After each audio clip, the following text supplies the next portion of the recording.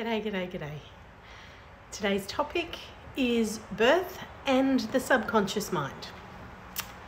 Let's discuss the subconscious mind first. It's really tricky, the subconscious mind, because we're not aware of it. It's not conscious, right? So we don't really think about what the subconscious is doing. The subconscious is running our body. It's running every electrical response, every chemical reaction, every heartbeat, our lungs, and it runs birth too. When we give birth, we don't think about going into labor, or we think about it, but we can't start it as much as we would like to. When we get to that point where we're just over it and we want to start it, we can't, because it's not a conscious event.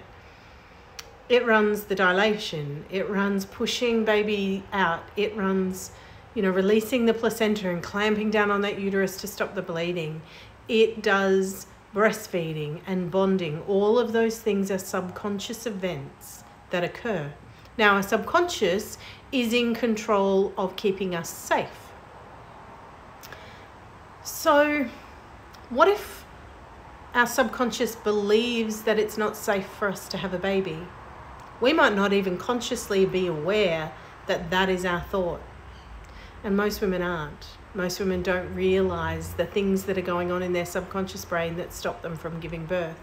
Now, I've been a doula for nearly 20 years now, and I've had some really interesting experiences that have taught me that a woman's subconscious can stop labor, can cause her to not go into labor at all, can cause the cervix to not fully dilate, or to hold with our muscles, hold a baby in a bad position because we're not ready to give birth. Now, that might be because we're just not ready, we don't know enough. It might be because our own childhood or experience of parenting from our parents was not good.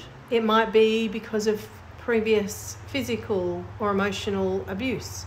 It might be previous birth trauma. There are lots of reasons why our subconscious might decide that it's not okay to have a baby or to have this baby. And look, that can actually impact fertility as well.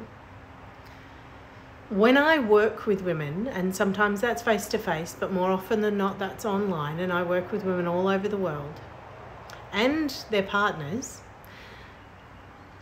we work on getting the subconscious mind clear of blockages so that you can fall pregnant, give birth, bond with your baby and breastfeed without subconscious blocks.